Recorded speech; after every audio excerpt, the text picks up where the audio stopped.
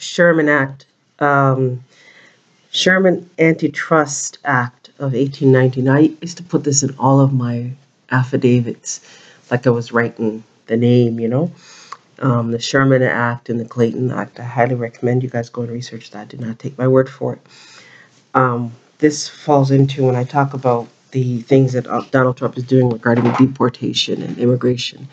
The antitrust laws apply. Now, the Sherman Act of 1890. To read the whole act, I'd recommend going to the actual law itself. I always like to go visit the United States Federal Trade Commission because they have a lot of this information there, but it's 27 Stat 209 15 U.S.C. 1-7 is the United States antitrust law passed by the Congress under the presidency of Benjamin Harrison, which regulates competition among enterprises. The Sherman Act broadly prohibits, number one, anti-competitive agreements, and number two, unilateral conduct that monopolizes or attempts to monopolize a relevant market. The Act authorizes the Department of Justice to bring suit to enjoin, i.e., in parentheses, prohibit, conduct violating the Act, and additionally authorizes private parties injured. We are the private parties injured by conduct violating the Act. We were subject to a monopoly game. The monopoly game is pooling, taking the names that our parents gave us, our mothers and fathers gave us, first putting us into the wardship status without our knowledge, our parents' knowledge, also putting us into the orphan status when they registered the birth certificates in Delaware, right, and claiming our mother's seeds and all of our seeds as heirs under the Saskatoon v. Trust Act, and all these trusts and acts that are put in place now, run by the International Monetary Fund, which were prior run by the United States Corporation. Anyways, so injured by conduct violating the Act to bring suits for treble damages. Now, in our case, our homes were subject to agents claiming to be us, claiming our estate via the name game monopoly.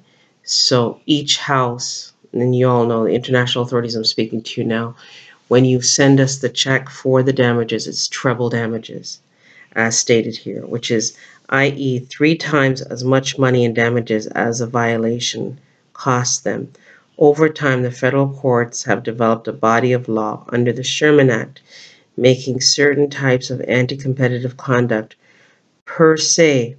Now, you always go into court prior to becoming a proper person as pro se litigant.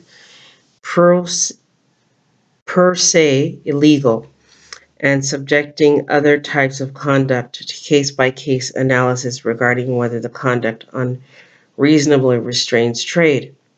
Now, because we're in a commercial mercenary war and it's all about trade, which I look at it from a food perspective in seeds.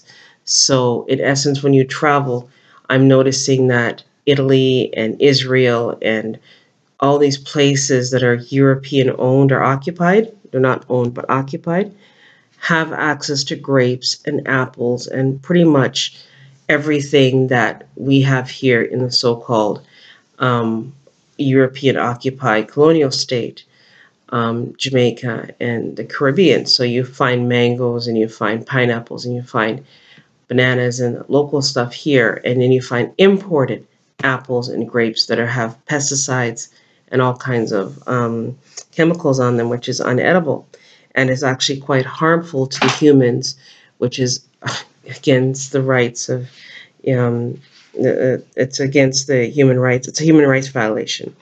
Anyways, over time, the federal courts have developed a body of law under the Sherman Act, making certain types of anti-competitive conduct per se illegal and subjecting other types of conduct by case-by-case analysis regarding whether the conduct unreasonably restrains trade.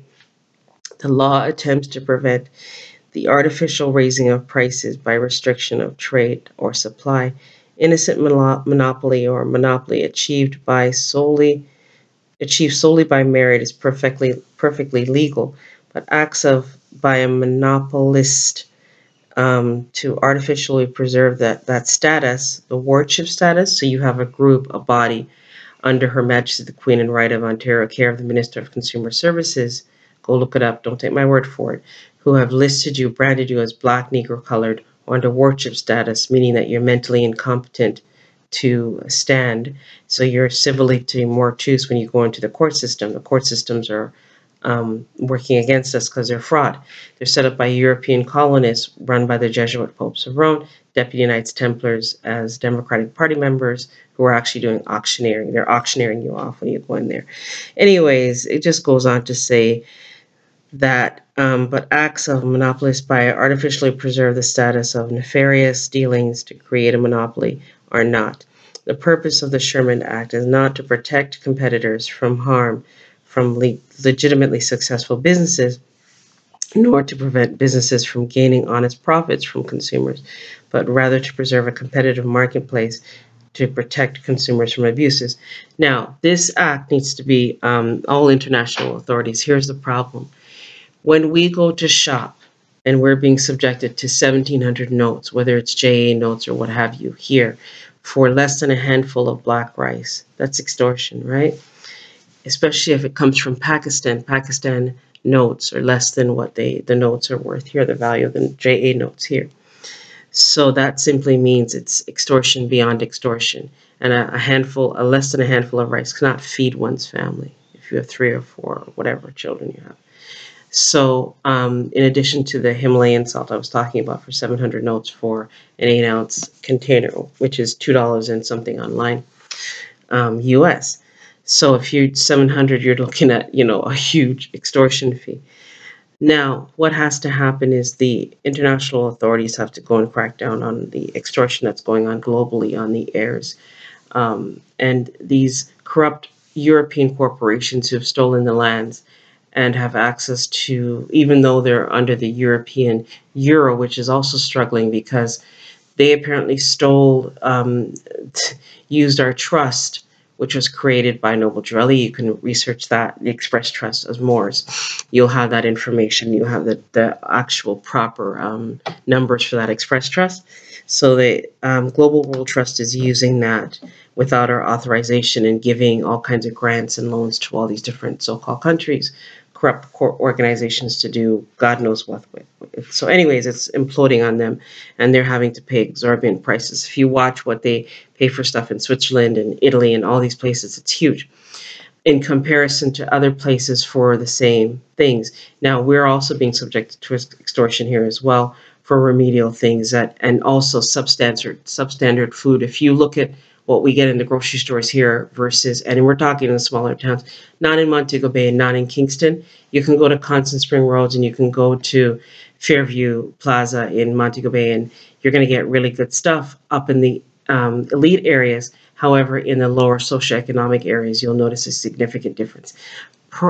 Case in point, we bought popcorn at DNY a couple times. Well, and I was talking about it yesterday. We went to do the popcorn on the stove like we always do, as our little treat, whatever. And sure enough, twice in a row, the popcorn isn't even poppable. It doesn't go anywhere. So DNY, you have to give me back those 200 some odd notes. Anyways, all I'm saying is stop sending crap food down here that you send in the homeless shelters. We know the difference. We researched this stuff for years, and we can see that what's going on is extortion. They have beans and things here that you'd probably put as garbage in other places. Now, some of this stuff is good. You've got Grace Foods and other corporations that are okay, but some of it's really, when you look at it and you see they're charging $300, $400, or $200 for a can of beans that's 50 cents or 25 cents elsewhere, and sometimes free. Subscribe, share this video, and go and research the Sherman Act on the United States Federal Trade Commission and look up the actual act itself. It's listed here, 15 U.S.C. 26 stat, which outlines the role of, and it talks about all the monopolies here, the restraint of trade, securities, and you have to serve your stuff to the Securities and Exchange Commission. I'll go into that in another video.